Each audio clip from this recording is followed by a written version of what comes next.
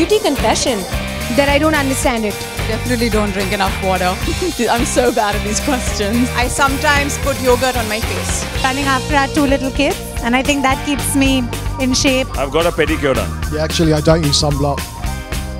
I use milk as a cleanser. I get up in the morning looking like this. I don't brush my hair. I've slept with makeup on.